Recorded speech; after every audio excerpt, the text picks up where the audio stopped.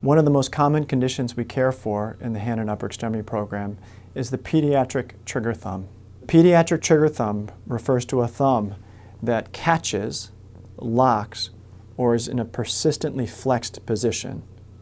Pediatric trigger thumbs are thought to affect as many as 3 in 1,000 children and are distinctly different from trigger fingers or trigger thumbs in adults. Though the exact cause of trigger thumbs in children is unknown, we think that it's due to a mismatch in the size of the tendon to the thumb and the tendon sheath or tunnel through which that tendon runs. This size mismatch, in some senses, acts a bit like a knot in your shoelace.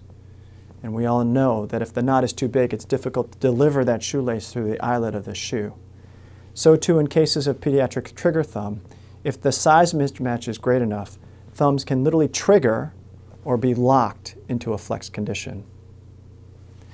There's some information that tells us that over time, pediatric trigger thumbs may resolve spontaneously, though it does not resolve spontaneously in all children and can take many years to go away. Here in the hand and upper extremity program, we will consider surgical intervention for the children with pediatric trigger thumbs in cases where the thumb is locked and they have long-standing symptoms. Surgery for the pediatric trigger thumb involves a very small incision and release or opening of the tendon sheath or tunnel, thus allowing the tendon to pass freely and easily.